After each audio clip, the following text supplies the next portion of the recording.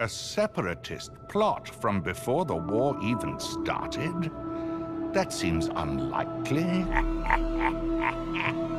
The legendary smirk by the one and only Palpatine was something used frequently in the Clone Wars. The praised animated series didn't only flesh out our heroes, it also expanded the perspective of the villains. I enjoyed every second Chancellor Palpatine appeared on screen, because it often illustrated both sides of his personality without any of the other characters understanding it. His constant shift in charisma, a sudden grin when nobody was observing him, along with the non-stop manipulation of the entire galaxy was so entertaining to watch. Meanwhile, it added an insane amount of insight towards his ambitious master plan. Even if the Sith Lord himself rarely featured in anything else than a hologram, his presence heightened with each episode as a result of the Jedi's growing suspicions and the never-ending chaos of war, a direct consequence of Palpatine's clever actions. You cannot deny your feelings, Anakin. They are what make you special.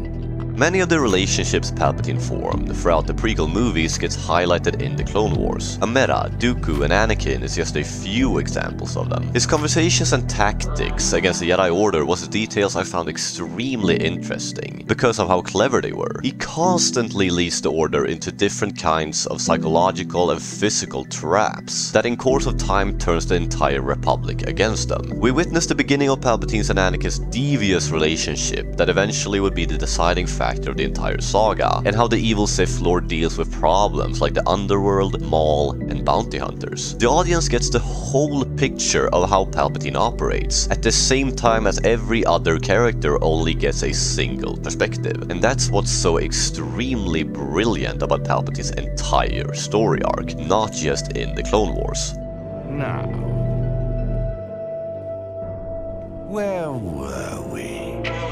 The series also explains that Palpatine's journey didn't go without notice, and that it had its problems along the way. The Jedi Order is regularly one step behind him, yet sometimes actually get pretty close to the truth. The Order 66 arc or the Yoda arc is of course the prime examples, although stories like Cad Bane stealing Jedi children went quite poorly as well. I found these moments good, because witnessing a Palpatine under some type of stress and tension was something rarely found in Star Wars. The movies pretty much paints a picture of an overpowered Sith Lord that has everything under control, until Vader throws him down that shaft. But Clone Wars shines a light on a more realistic story that isn't so perfect after all. The episodes when everything doesn't go as planned is the most to my liking, because I found it intriguing to observe Palpatine think on the spot, and even handle situations entirely on his own.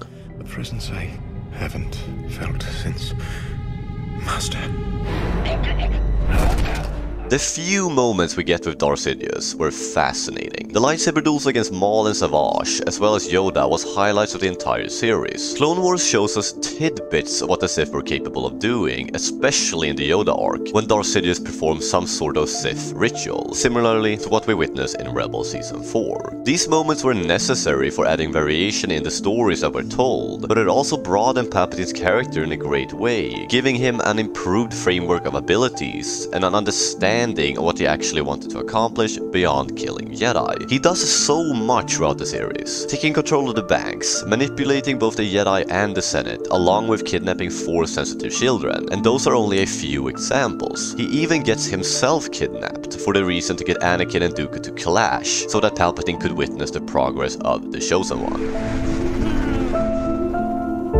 What the writers did absolutely best regarding Palpatine was the sequences when he used his position of power to straight up outplay his enemies, because the audience and every now and then the characters realized that he stopped acting. He went from the kind Chancellor of the Republic to the all-out evil Sith Lord within a few seconds. We witnessed this in Revenge of the Sith, but the Clone Wars also showed us moments of this brilliant swift turnaround. For instance, in the Order 66 arc with Fives, but also the conversation between him and Amidala. For the record, one of the best scenes in the entire show. What do you plan to do about this? We must let the wheels of the Senate turn. Palpatine is such a great character, and Clone Wars made me love him even more. Every single one of his face expressions was intriguing to watch, because you never knew when he suddenly would switch his behavior. They managed to make a on-the-surface evil character unpredictable, and that's a great accomplishment. Thank you for watching, press the like button and subscribe if you enjoyed the content, and may the Force be with you.